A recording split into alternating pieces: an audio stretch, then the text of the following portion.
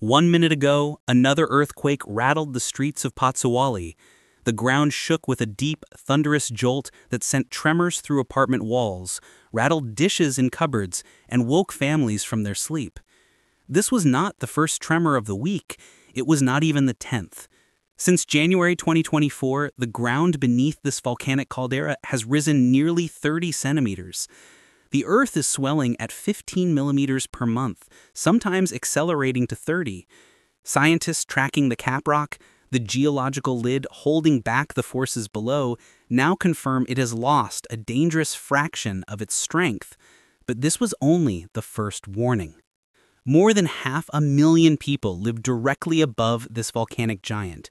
The caldera sprawls beneath neighborhoods, schools, harbors, and highways. The streets show few obvious signs of what stirs below, yet the data tells a different story. What is driving this relentless unrest? Why have the earthquakes refused to stop? And what happens when the caprock can no longer hold? The seismic data arriving at the Vesuvius Observatory paints a picture of escalating tension. In 2025 alone, 5 earthquakes have exceeded magnitude 4.0. On May 13th, a magnitude 4.4 tremor struck near Pozzuoli at a depth of just 2.5 kilometers. 49 earthquakes followed within hours. On June 30th, the strongest event in 40 years hit the Gulf of Pozzuoli, registering magnitude 4.6. These are not isolated events. They arrive in swarms, clusters of tremors so rapid that individual quakes blur together on seismographs. Since 2021, burst-like swarms have become the defining feature of the caldera's unrest. They strike with little warning, pounding the same neighborhoods for hours at a time. What came next shocked even the scientists. A new artificial intelligence model developed by Stanford University and Italy's National Institute of Geophysics and Volcanology has revealed the true scale of the seismicity. Traditional methods detected roughly 12,000 earthquakes between 2022 and early 2025. The AI found more than 54,000. 4 times as many tremors went unnoticed, hidden in the noise of the data. The AI also exposed something unexpected. Beneath the town of Pozzuoli, 2 faults converge in a pattern never before seen so clearly. Encircling the zone of maximum uplift, a thin, well-defined ring fault traces the outline of the caldera's inner structure.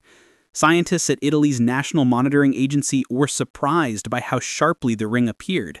They had expected scattered activity in the south, but the AI revealed concentrated seismicity in the north that no instrument had captured before. And the signs were already spreading. These long faults suggest that an earthquake in the magnitude 5 range remains possible.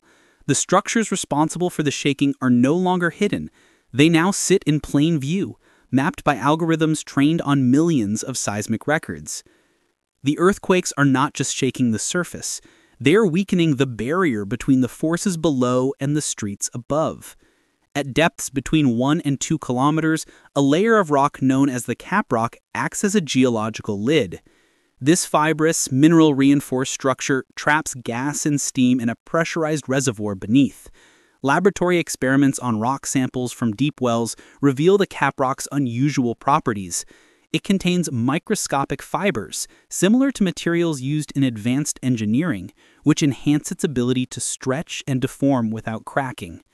Under normal conditions, these fibers allow the caldera to experience substantial uplift while accumulating strain energy. But the ground had one more secret. New research shows that repeated seismic stress is degrading this barrier. When fluid pressure in the reservoir rises, the caprock begins to fracture. Each quake opens new pathways for steam and gas to escape. Permeability has doubled in some zones, allowing hot fluids to push closer to the surface. Scientists describe Campi Flegrei as a perfect storm of geology. The caprock's ability to self-heal by sealing cracks through hydrothermal reactions works in tandem with slow rainfall seepage to recharge and pressurize the reservoir. Over time, these processes build pressure while reducing effective stress, ultimately triggering seismicity. When the rock finally fractures, liquid water flashes to steam, accelerating reservoir depletion and redistributing stress both downward and outward. This stress migration propagates from the caprock to the gas-enriched reservoir below, triggering deeper and larger magnitude earthquakes. The system is not static. It is evolving. The ground beneath Pozzuoli has been rising for 2 decades. Since 2005, the total uplift at Rione Terra, the point of maximum deformation, has reached approximately 1.5 meters. That is higher than the peak of the 1982-84 bradyseismic crisis, which forced the evacuation of 40,000 residents. GPS stations and satellite radar track the deformation in real time. The uplift follows a bell-shaped pattern centered just southeast of the historic Rione Terra district. In some months, the ground rises steadily at 15 millimeters. In others, it accelerates to 30. The rate slowed after March 25, but has not stopped. The consequences are visible on every street. Sidewalks crack and buckle. Water mains strain under shifting soil. Gas lines flex at joints designed for stability, not motion. Along the coast, the shoreline has shifted as the seabed rises, leaving fishing boats stranded on exposed rock. But this was only the beginning. At the port of Pozzuoli, ferry ramps no longer align with the docks. The ground has risen so much that vehicles struggle to disembark. In March 2025, authorities announced emergency measures, including a temporary bridge and floating pontoons to restore access. The port is a critical lifeline for passenger and freight traffic to the islands of Ischia and Procida. Its disruption ripples outward, delaying shipments, stranding commuters, and straining the local economy.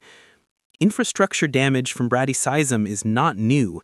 In the 1970s and 1980s, ground uplift cracked buildings and forced mass evacuations. But the current crisis has added new stress to systems already weakened by decades of deformation. Roads, utilities, and emergency routes all sit atop a landscape that refuses to stay still. The alert system for Campi Flegrei operates on a 4-color scale: green, yellow, orange, and red. Since 2012, the caldera has remained at yellow, indicating heightened activity requiring careful monitoring. In late 2025, authorities introduced a new sublevel, Phase 2 of yellow, to reflect intensifying unrest without triggering a formal escalation. The decision sparked immediate controversy. Critics accused officials of inventing a category that has no legal basis, a dark yellow that acknowledges danger without accepting the obligations of orange. Behind the scenes, internal discussions revealed competing pressures. Scientists urged caution. Regional administrators worried about economic disruption. Business leaders opposed measures that might alarm tourists or depress property values. The result is public confusion. Residents do not know whether to prepare for evacuation or continue daily routines. The same official bulletins that confirm rising uplift and intensifying seismicity also reassure that no eruption is imminent. The phrase "under constant monitoring" appears in every statement, yet the monitoring itself has suffered gaps. In early 2024, several stations around the Solfatara crater went offline for weeks at a time. Technicians cited geothermal damage and budget shortfalls. The data gaps coincided with periods of rapid change, and the pattern continues. Across the caldera, a cycle of repair and rupture plays out. Workers patch cracks in roads, vents reopen overnight. Steaming fissures appear in sidewalks and parking lots, sometimes meters from the last repair. It is as though the Earth has decided that human fixes are pointless. In October 2024, authorities staged the largest volcanic risk exercise in the region's history. Campi Flegrei 2024 tested the evacuation procedures outlined in the National Emergency Plan. More than 700 civil protection operators, 1,000 volunteers, and over 1,500 citizens participated. The drill simulated the assisted removal of residents from the red zone, the area most exposed to pyroclastic flows in the event of an eruption. The red zone encompasses approximately 500,000 people across the municipalities of Pozzuoli, Boccoli, Monte dei Procida, Quarto, and parts of Naples. In a full evacuation, these residents would travel by bus, train, and ferry to twinned regions across Italy. The plan assumes a 72-hour warning window, 12 hours to prepare, 48 hours to leave, and a final 12-hour buffer for emergencies. But the drill exposed critical weaknesses. Some routes took 68 to 75 hours in simulation, leaving little margin for error. Bottlenecks formed at ferry terminals and train stations. Hospitals and prisons, which require advance transfers before a general evacuation, faced logistical delays. Experts warned that phreatic eruptions, explosive events driven by steam rather than magma, may give little or no warning at all. The exercise drew only a fraction of the population it was designed to protect. 1,500 volunteers out of nearly 500,000 residents is a tiny sample. Authorities acknowledge that participation depends on the state of the volcano. When unrest is high, people pay attention. When it fades from the headlines, they return to daily life. What remains unknown is how the system will perform under real pressure. On a gray morning in March 2022, a dock worker at the port of Pozzuoli arrived to find the ferry ramps hovering above the pier. The gap was too wide for vehicles to cross. The ground had risen so much overnight that the infrastructure no longer fit. He stood at the edge of the quay, staring at the empty space where trucks once rolled off. Passengers waited on the deck above, unable to disembark. Freight sat idle. The ferries that connect the islands to the mainland suddenly had no way to unload. "We have Braticism in our blood," a local restaurant owner later told a journalist. "We were born here." For weeks, dock workers improvised solutions. They adjusted ramps, repositioned vehicles, and signaled ferries to approach at different angles. But the ground kept rising. Each adjustment became obsolete within days. Eventually, authorities ordered new ramps designed for the changed elevation. The replacements arrived months later, a daily reminder that the port now sits on unstable ground. The economic ripples spread outward. Shipments stalled, commuters missed work, businesses dependent on island tourism saw revenues drop. The port of Pozzuoli is a nerve center for the Gulf of Naples. When it falters, the entire region feels the strain. The population density of the Campi Flegrei red zone ranks among the highest of any volcanic hazard area on Earth. More than 80,000 people live in Pozzuoli alone. Across the caldera, the total exceeds 500,000. Beyond the red zone, another 800,000 reside in the yellow zone, the area exposed to ash fallout in the event of an eruption. Many families carry generational memories of displacement. In the 1980s, 30,000 residents fled Pozzuoli during the Bratiseismic crisis. The Italian state evacuated them to new housing on the outskirts, severing communities that had lived in the historic center for generations. Decades later, some families have never returned. Scientists have long recommended halting new construction in high-risk sectors. Some have proposed converting vulnerable zones into national parks. Instead, permits continue to be approved for hotels, marinas, and residential developments. Political and economic pressures outweigh geological warnings. The mental health toll is rising. Surveys in the affected municipalities report increased rates of anxiety and insomnia. Families check walls for new cracks each morning. They sleep with bags packed near the door. The volcano is not a distant threat. It has invaded their homes, their routines, and their sense of safety. History offers a clear precedent. In 1538, after more than 3,000 years of quiet, the caldera erupted. Monte Nuovo, a new volcanic cone, rose from farmland in just 8 days, burying the medieval village of Tripergole and its famous thermal baths. The eruption was preceded by decades of ground uplift, intense earthquake swarms, and dramatic changes to the coastline. On the day before the vent opened, the ground rose by several meters in a matter of hours. The similarities to the current unrest are striking. Scientists have compared the pre-1538 uplift in seismicity with recent episodes and found recurring patterns. The 1982 to 84 crisis produced nearly 3 meters of uplift and over 16,000 earthquakes. It was, in effect, a rehearsal for the same magmatic processes that caused the last eruption. The main difference is that the magma did not reach the surface. More recent events offer additional lessons. In December 2019, a sudden phreatic explosion at White Island in New Zealand killed 22 people.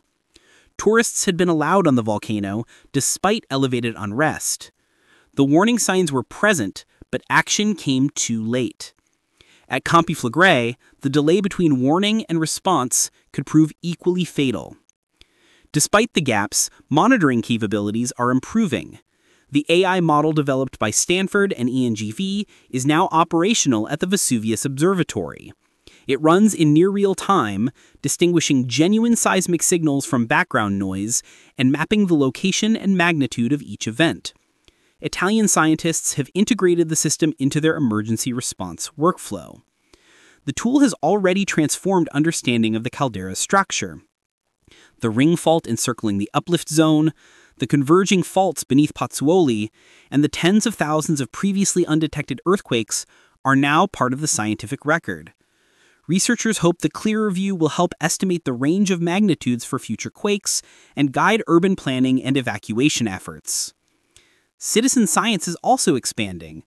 A public reporting portal allows residents to log felt earthquakes, providing additional data for the monitoring network. The information helps calibrate instruments and identify areas of concentrated damage. Yet critical gaps remain. Deep borehole strain meters and distributed acoustic sensing systems, tools that could track the shallowest and most dangerous layers of the crust, are not yet in place. The zones closest to the surface remain the least observed. Today, more than 500,000 people live above a caldera that refuses to rest. The ground rises month after month. Earthquakes arrive in swarms, pounding the same neighborhoods until the shaking blurs into a constant hum. The caprock that once held back the forces below is fracturing, its strength diminished by repeated stress. Scientists have learned more about Campi Flegrei in the past 2 years than in the previous 2 decades. They've mapped the ring fault, tracked the deformation, and modeled the pressure dynamics. They've built AI systems that detect 4 times as many earthquakes as traditional methods. They staged the largest evacuation drill in the region's history. And still, the fundamental question remains unanswered. No one can say whether the unrest will fade, as it did in the 1980s, or accelerate toward an eruption, as it did in 1538. The data show no evidence of magma rising toward the surface, but the absence of a signal is not proof of safety. Phreatic explosions can occur without magmatic precursors. The system is capable of surprise. For the families of Pozzuoli and the surrounding towns, the crisis is measured 1 tremor, 1 decision, 1 day at a time. The volcano beneath their feet has been breathing for 15,000 years. It has never stopped. And the question that hangs over every bulletin, every drill, every cracked wall is simple. When will it exhale?